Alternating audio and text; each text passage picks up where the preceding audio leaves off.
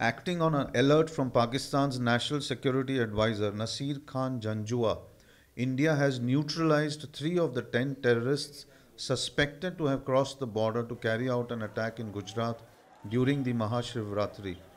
Defense expert Qamar Agha, who spoke to NNIS on the matter, said that this was a good omen that both countries had quickly taken to sharing intelligence at the right time so as to alert the other neighbor. Revealing that the target of the 3 terrorists who were killed was the Somnath temple in Saurashtra on the west coast. An official had reportedly said no further information could be shared as operations were underway to track the other 7. The terrorists who are suspected to have infiltrated through the sea route could belong to the Lashkar-e-Taiba or the Jaish-e-Mohammed and could include men from a third country in the neighborhood.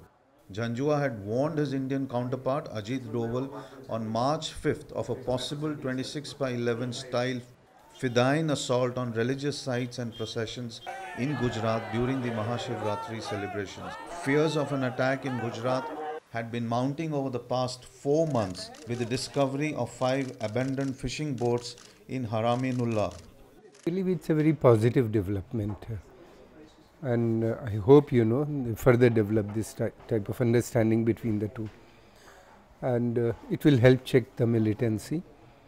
But the problem is, we still, it lacks trust on Pakistan, So it is just the beginning, So we'll have to wait and see, how it develops, But certainly, I think it was a very positive stand taken by the Pakistani authorities, informing the government of India, and I hope that in future also they'll continue to cooperate, not only one particular type of terrorists, but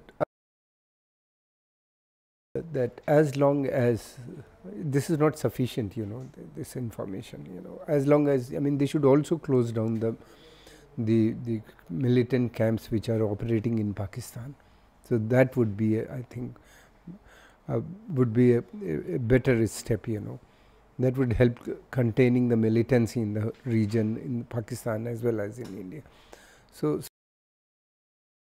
but the problem is, the Pakistani court, they continue to be, not accepting any of our evidence or further judicial inquiry, they have not yet set up. Inquiry is there, but cases are there, but they keep on denial mood, they are not accepting our evidences which we have provided them. They want more all the time.